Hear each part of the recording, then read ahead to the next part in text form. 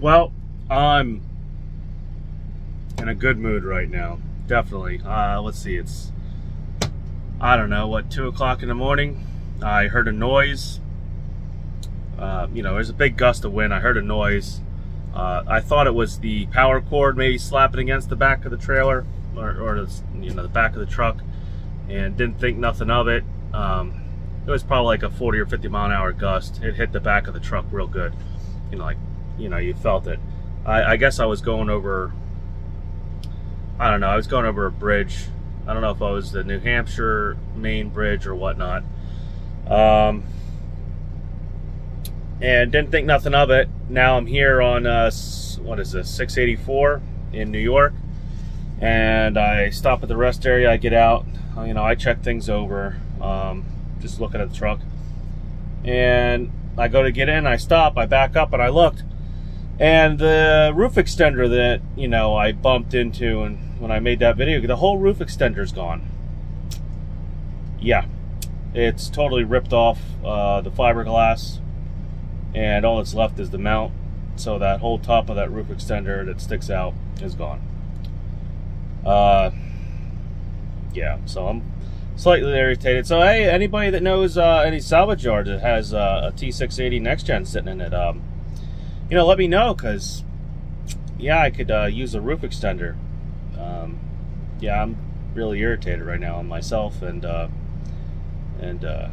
yeah, but hey, I guess shit happens. I don't know how much it's going to affect my fuel mileage, but I guess you know, I was going to get up there anyway when I got home with a ladder and take a look around, but I guess I better really get up there now and look, because for all I know, there might be holes in my roof. I don't know. Maybe it ripped the mounts right out of the fiberglass up there on the roof. So now something that probably would have turned into, you know, a couple hours of me, you know, with probably some epoxy or JB Weld, and you know, maybe some ABS plastic panels and paint or something. I don't know. Probably wouldn't even have to paint it.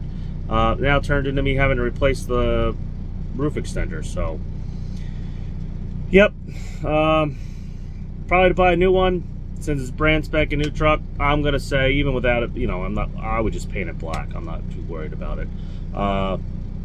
Probably looking at about $3,000 for that plastic piece. I'm just taking a shot, you know, considering the truck's like a $200,000 truck. So yeah, don't do nothing stupid. You know, I know everyone's gonna come on here and say shit happens. You know, everyone's done it. Jump the fifth wheel back into it, and it doesn't help that the, you know, the trailers, you know, I had the fifth wheel slid up so far for aerodynamics.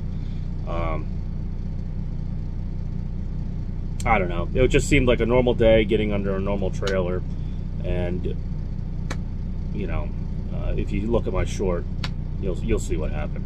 So it's no fault of myself. I guess it's not worth crying over sour or spilt milk or whatever. So I just figured I'd add in there. Like I said, I always wanted to stay truthful, and you know, this is the stupid shit that happens in trucking. Everybody has stupid days where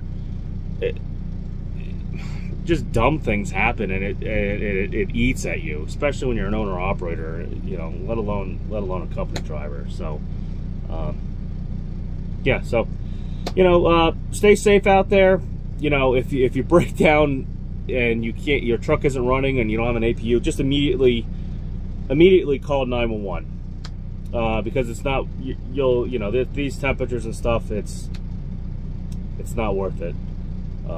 So please like, subscribe. I'm about ready to become monetized. Maybe eventually my monetization, or you know, however you want to say it, will pay for a new roof extender for me. But yeah, I don't know. This is probably feed trolls.